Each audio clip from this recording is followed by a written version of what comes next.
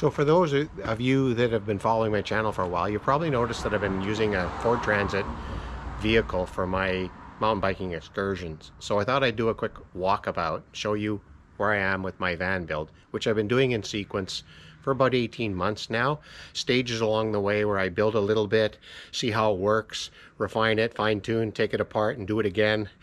And then build the next step and then the next step and so on. So I'm nearly done, so I thought I'd do a quick walkabout today. So let's go start at the garage. And for those of you that are interested, I will also include a parts list of the key components that I use in my van build in the description of the video down below. And also along the way, I've recorded videos of each stage of my van build.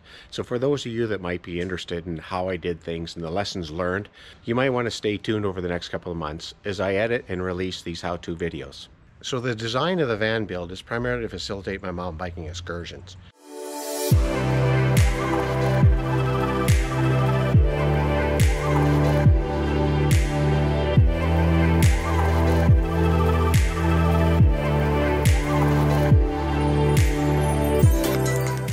And so I built the garage pretty high so it accommodates the full height of the van.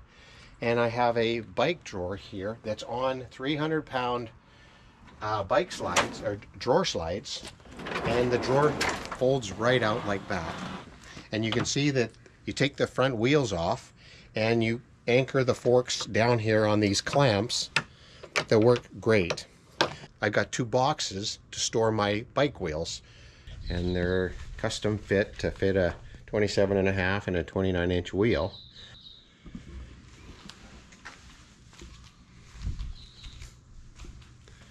I have some storage on this side of the van where I have my tents and sleeping bags and camping chairs and so on here.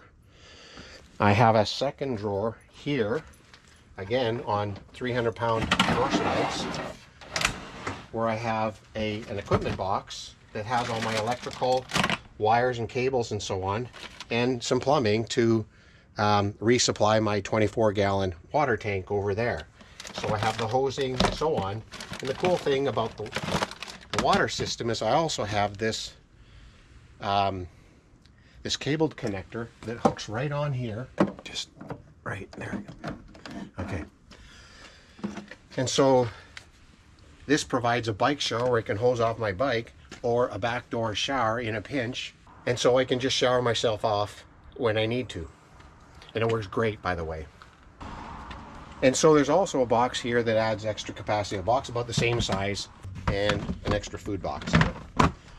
And above here is are the solar panels that you can see fold up like a suitcase. There's a nice handle on them and clips, and it just folds right out. So there's 3 of them for a total of 360 watts of solar capacity. But the idea is that I'm only going to use them in a pinch. So we got extra storage here for sleeping bags and other miscellaneous things like our laundry and things like that. On the back doors, I have the magnetic window shades that work great. They seal real tight so no light gets in and no light from the outside gets out at night. So they work great.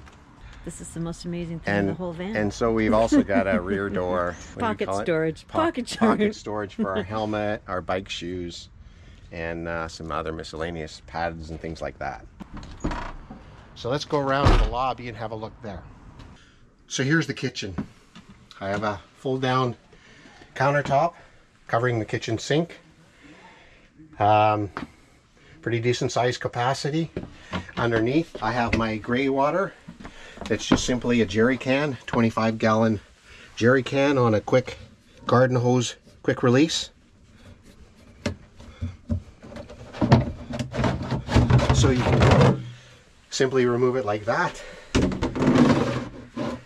Beside it I have a garbage can, and below it a box for recyclables, garbage, beer cans and recyclables and so on. And a switch on my water pump so that the water pump can continue to cycle when I'm not pressurizing the system. So above the sink I have a cabinet that we can store our toiletries and kitchen soap and things like that. Okay, so my lights are switched on this dimmer panel on the left. I have the overhead lights that come on, and on the right one I have the reading lights over here. Like that. And I find they're a little bright at night, so we can dim them off of this switch. I have the max fan up here that's on a variable motor, is I think at 10 different speeds or so on. So this is a great fan that really vents everything out here. I have a cover that we can put on that, so it provides insulation on chilly nights. I have 2.5-inch cutouts in each wall that extends the length of the sleeping room by about 5 inches. So that's really valuable. It's about a full 6 feet wide now, wall to wall. There's a bit of a pain to create those cutouts, but in my opinion it was definitely worth doing. I've got some lights on this upper cabinets here. I have a light switch here.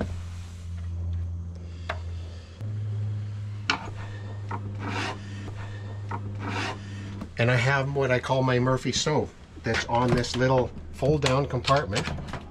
It's a camping stove on a propane system, and it works great.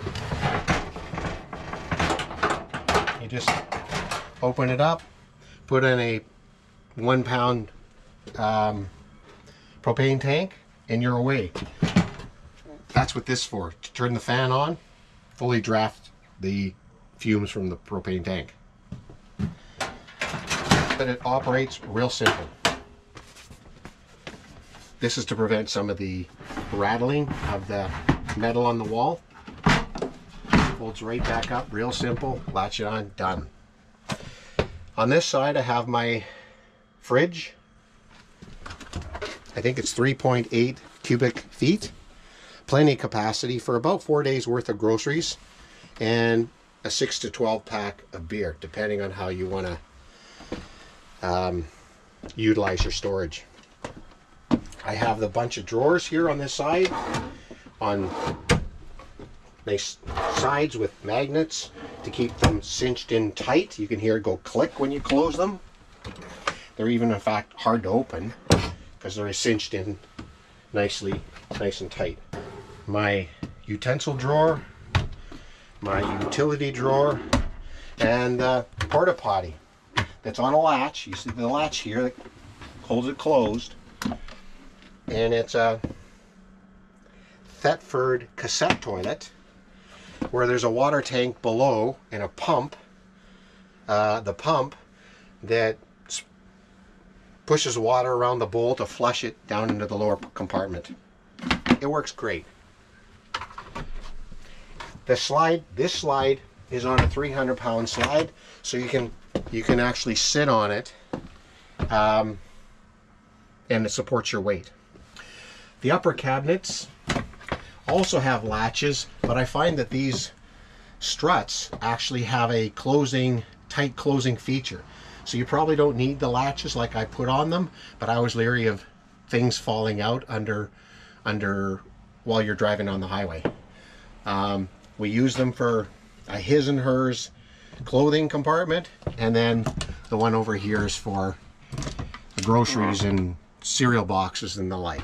So they work great, and they cinch down nice and tight, like I said. Another outlet for the AC power that comes off the battery. The battery does have a 2000 watt inverter embedded in it. We have this very cool cubby hole compartment that's the near end of where I store my solar panels, and it's the perfect length for these window shades. This is the front window, and the driver's side and passenger side windows that work just like the magnetized window shades on the rear doors, and we also have them on the side door. Again, you can see how nice and tight they cinch on the doors. So that works great. Then we have this battery storage area where this is my Blue Eddy AC200P 2,000 watt hour, 2,000 watt inverter power pack. And it's connected to the fuse box here that drives all my different loads on 15 amp fuses off of this one load point. And so the Bluetti power pack is currently being powered off the 12 volt auxiliary jack that I had installed at the back here. So this is what this cord is for, and it plugs right into, so you can see that right back in there there's a 12 volt auxiliary jack that I had the manufacturer install in here, and so the auxiliary jack plugs right into it. But unfortunately it only powers my battery at a rate of 100 watts, and so it takes a full 20 hours to fully recharge from 0 all the way to 100%. So it's way too slow, and so I'm looking at other solutions, but that'll be the subject of a future video. The cool thing about this configuration is we have to open this door to be able to turn on and turn off the battery, but also to read the instrument panel as to the rate of charge. So while you've got the door open, it also, with this fold down configuration and the two hinges, very strong sturdy hinges with 3/4 inch plywood, it provides a step up to the bed, which is higher than you'd really like, but it's high because it needs to accommodate the mountain bikes. So this step is very convenient. It folds up right up like that. So we also have the bug screens that are zipped, that are sealed inside the sealant on the enclosure of the side door, and they're on a clips that fold right down like that, and they zip down. They're tight on the side, and they're also magnetized between the two of them, so you can see that they cinch together here nice and tight and close behind you all the way down. So you see when you walk out, they open, then they cinch nice and closed. The other cool thing is the swivel seats. So I got one of them turned around, and how convenient it is to simply back into a campsite, swivel the seats around, open the fridge, crack a beer, and enjoy the view at the side of the van.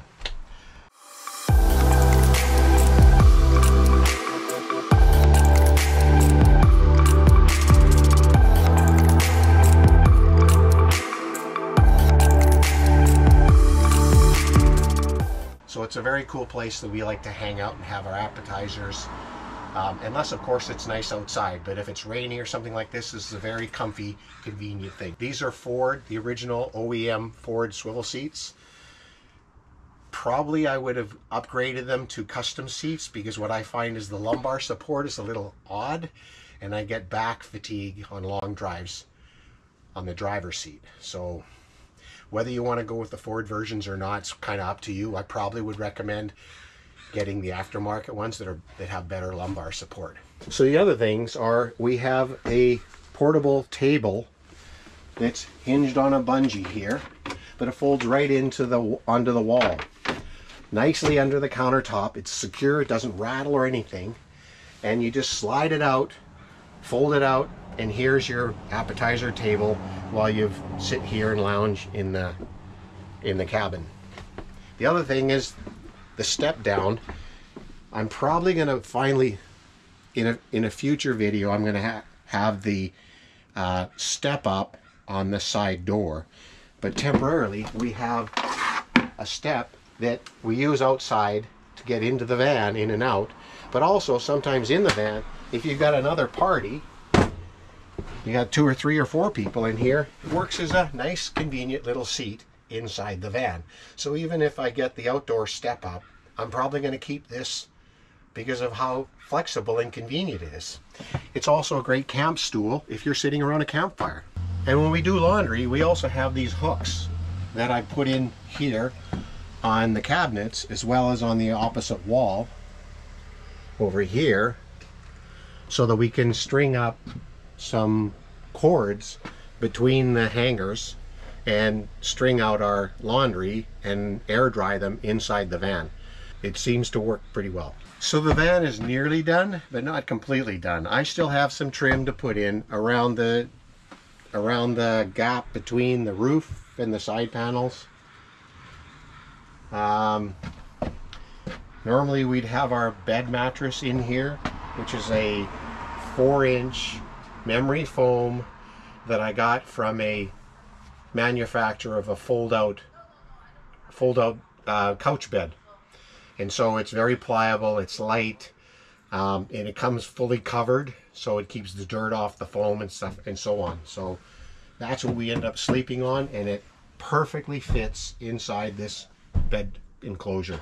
And so one caveat that I would add to this video is that I'm just a regular guy. I don't have any trade skills in carpentry or plumbing or electrical, and I've learned a lot by looking at others' YouTube videos of how to do that. But I've also learned that many of those YouTube videos gave me bad advice. And so I've kind of had to painstakingly troubleshoot my own problems that were unique to this particular van build. But the YouTube is an incredible resource, and anyone just like me can virtually build their own van if they so choose. At this stage, I think the incremental cost above the cost of the van was about $20,000 Canadian for all the materials, all the electrical, all the plumbing, and so on. And then my own labor that probably is anywhere between 3 to 6 months all in, that I did weekend and weekend at a time in small segments. And I probably ended up spending 2 to 3 times more because I didn't know what I didn't know. And now if I was to redo the van build, it would be probably a third of the time that it took to build it to get to this stage. So that's a quick overview of my van build that's nearly complete, and I don't know if it's ever going to be fully complete, and because I continue to tweak and tune along the way. But right now it's pretty great, and I can't wait to go to our next road trip that's going to be into California and Arizona. So thanks for watching, folks, and we'll see you next time.